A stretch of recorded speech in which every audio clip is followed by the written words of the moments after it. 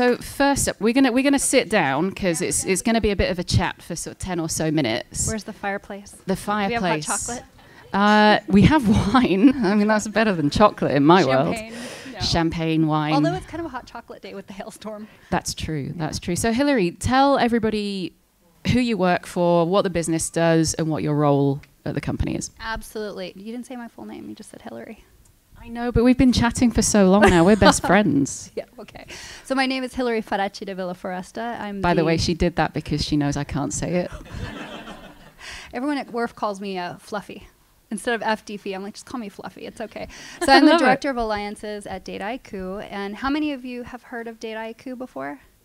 Yeah. I was going to expect quite a lot of hands. Okay, enterprise for AI. If you think of Dataiku, you think about AI. It's a big word. There's so many people that come to the booth when we're at a show. I need to do AI. Okay.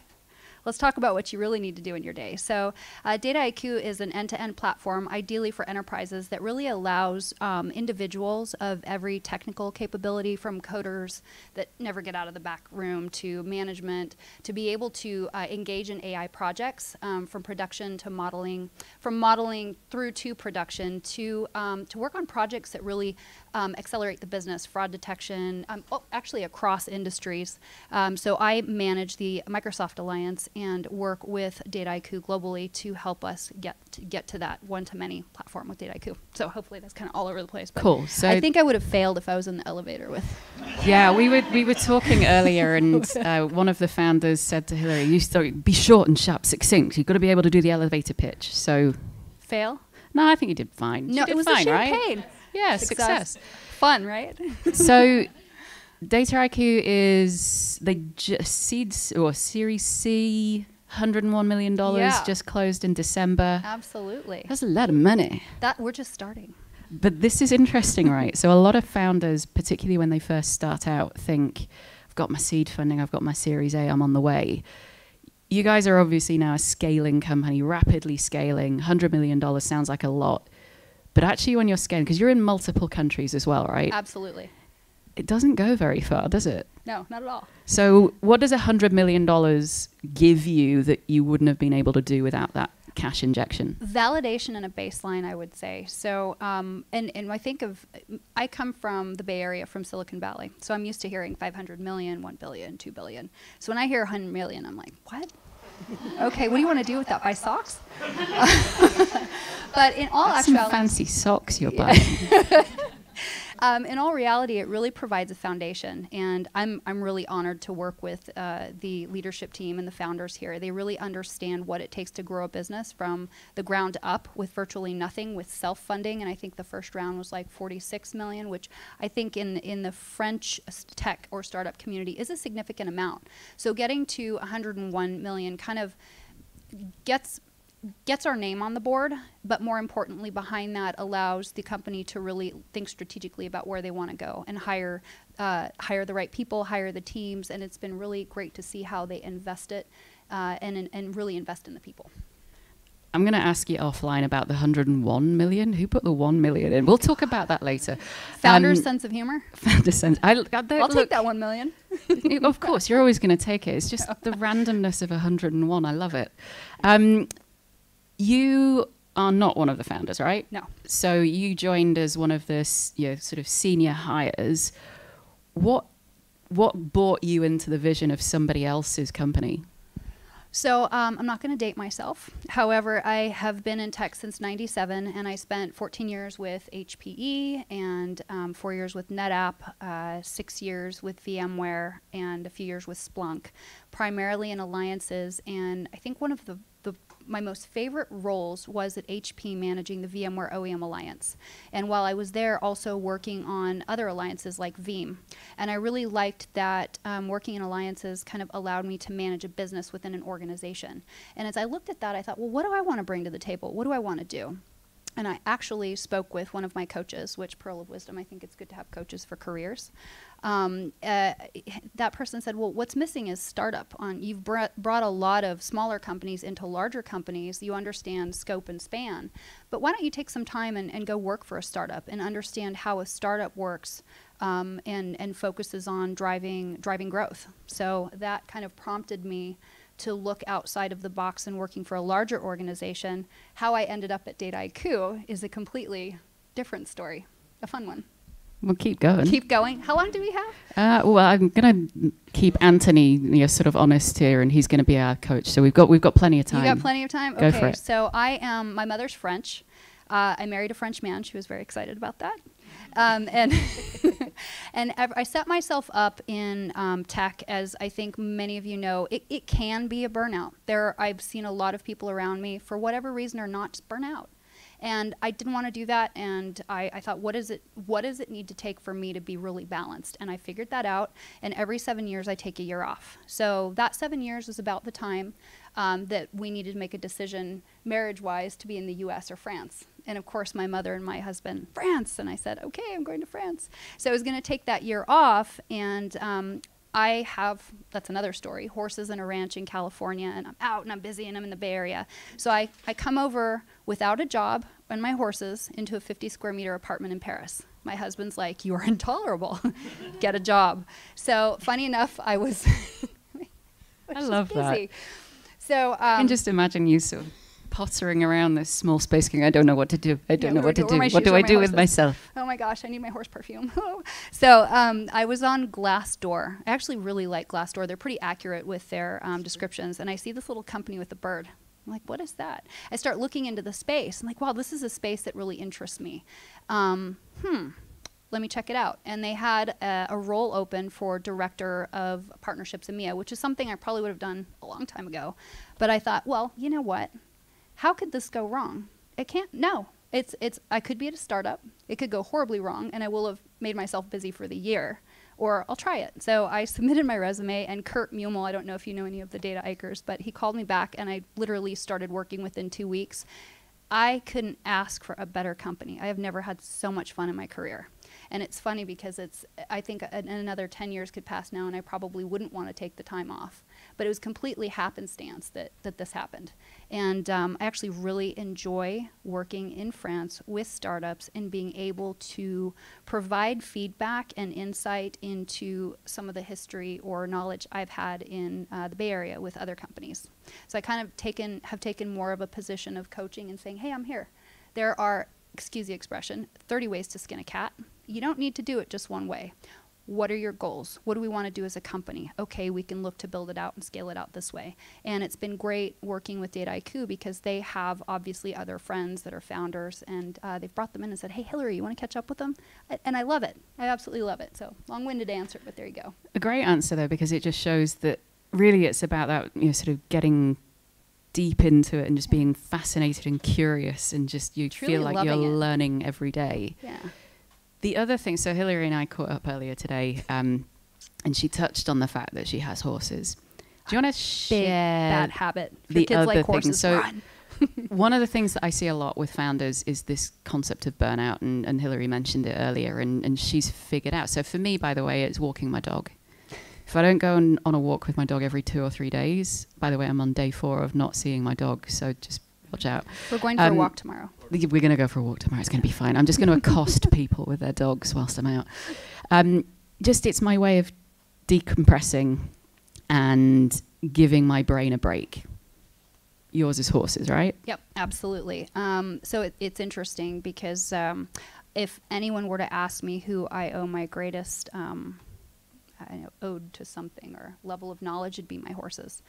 They have given me so much of a sense of self, humility, understanding leadership. You can't tell a horse. You've got to reverse psychology completely. So taking that approach, how others may view you. I might have a really busy day at the office and I have just had a stinky attitude. And I go out to the field and they're like, oh no, turn around and walk away. So all of these are very simple things, but they really provided me insight and balance to understand, develop, and grow myself. And in addition to that, they allowed me an escape, a healthy one. I could jump on my horse's back and go ride 50 miles for the evening, and the next day just comes new. So I encourage everyone, whatever their passion is, maybe it's building model airplanes, I don't know, who knows? But whatever it is, do something radically different that just helps you exit from your day, and don't forget to do it. Because you know what? The next day is going to come. It's not all that urgent. Well, some things are urgent. But just step back, relax, and get into yourself. And horses help me. Whatever your thing is, it could be singing, it could be painting, it could be Karaoke, playing video games. It doesn't matter what it is, but just make sure you do it. Have a thing. Always have a thing. Yeah. All right, couple of more practical questions around sort of how you approach business, or how Data IQ approaches business. So we mentioned earlier that Data IQ's now gone into multiple markets. That proves, or that brings extra challenges, as well as obviously exciting expansion plans, which is fabulous. How on earth does this business work in terms of making sure that the whole of these different teams in different cities and different locations, where do you get the cohesiveness from? How do you make sure that you build that into the company DNA? The founders, all four of them are incredible human beings. And I think what they put first and foremost are the people in the organization. And I truly mean that. Coming from other organizations, I hear that. You hear it from HR. You get that thing on the wall that says, we love our people. And then you feel it completely differently. So I think that the founders hear their people. And as we scale, I think there's some sort of magic sauce that they look for in hiring people. They say you hear hire the best. Well, what does the best mean? There's some sort of innate characteristics that the founders have looked for originally, and have kind of distilled that down into the hiring managers, that has really allowed us to retain a corporate culture. And it's communication, it's collaboration, it's positivity. You can have an A player who is great on paper, but they're just not a team player, maybe not the right, you just don't want to have them on a team. They've been able to kind of discern that and go for, is this person going to fit within this organization? And does this person communicate? How do they work? And kind of repeat that even as we scale. And they also are very good about structuring leadership, and not leadership to lead, but leadership to support, and leadership to be there to be able to hear the teams and hear the people across, and then go back and kind of consolidate those feedbacks. It's important to build that company culture, and from day one, though, isn't it? It's not something that you can kind of, as we've seen from some other companies, say, I don't know, WeWork, Uber. Yeah. You can't retrofit it in, kids. You've got to put it in there from day one. There are standard and non-standard growing pains, and I think it's hard to normalize those. I think that Data IQ has done an incredible job, and continues to do a kind of a gut check and normalizing on what's good. And at the end of the day, it's humans, it's people. So back to your fascination with AI. We were talking earlier about some of the challenges that come along with new technology, new space, very exciting, but with that comes perhaps some issues and some bad stuff. So let's talk about ethics for a little while. Oh boy, that's a big one. How long has everyone got, by the way? Just checking now. I mean, we're busy. But from an ethics perspective, what do you think are some of the bigger issues that, as a as a technology community, that we need to start thinking more about, or need to care about more? Well, I think that ethics is paramount, and it's less platform, country, or industry specific. And we're moving to a time of truly globalization at the human level, from everything that we see going on with governments through to, the large players in the industry, and how they use AI, how they want it perceived, how Facebook and platforms operate. And we'd like to think that everyone is good. That they're all a player. But unfortunately, there are some characters that are probably suboptimal and may have alternate realities. And how do we make sure that those are kept in a box, per se? And I think that we need to figure out, as a global community of leadership and organizations like Microsoft and Facebook, as well as governments, how to standardize on global policies and global boundaries. And I don't want to say boundaries, global norms. I'd say global norms and ethics. And I think at the end of the day, when I sit down with human beings of every religion, every country, we're all pretty similar. We know what's generally on board and not. How do we up-level that through to organizations, corporations, and governments? So I'd say overall, whether we have a current organization and we start to up-level that, or create a new one, we need to think as one across the planet, if that makes sense. That's a big ass problem, That's isn't a it? big one. Yeah. And then one of the other things that's sort of bubbling under at the moment, I'm not sure if, whether folks in the audience have seen this, Apple Card. The algorithm's broken, right? A guy can get significantly more credit on Apple Card, even though his partner, who has obviously the same access to the same wealth, will not get the same. So clearly the algorithm has been built incorrectly.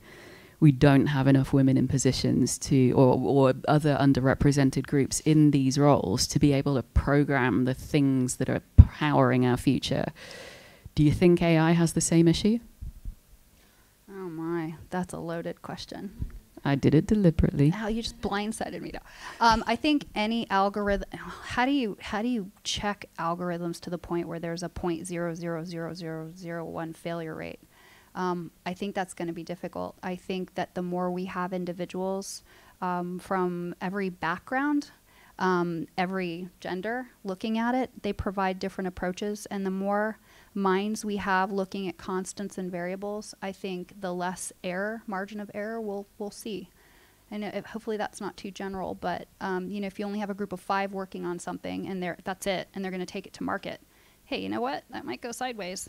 But how do we work together to cross-check each other and have different human beings, men, women, whatever you identify with, looking at that and bringing your perspective to help cross-check that fabric? And I don't want to say blockchain-ish, but I didn't say blockchain at all, but kind of pervasive fabric. I did give her a curveball question there, by the way. She wasn't prepared for that. No. All right, here's the one that you did perfectly well. Thank you, darling. Final question, which is one that we spoke about, don't worry. We want to make sure that this is a super practical session and that people walk out of here at least kind of going, yeah, okay, I can see how I can apply that. So what would be your few words of advice, 2 or 3 things that you think everybody in the room could just, if they were either they work for a startup or they perhaps want to become a founder and they have a passion that they want to follow, what would your words of advice be for founders in the room? Okay, this sounds really simplistic. I say this to myself every day, every week, every year. What's my point? Why am I doing? What's my point?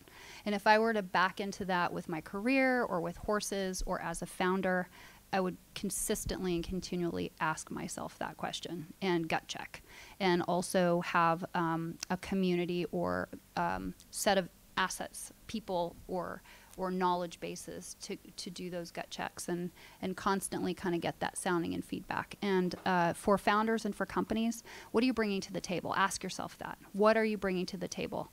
And it's not, oh, great, I want to be a founder. I want to bring something to market. What is the value to customers? What are you helping other people solve? What are the pain points? Kind of reverse engineering. Be super aware of what's in the market and what you're bringing to market and what your focus is. And again, it sounds so simple. What's your point?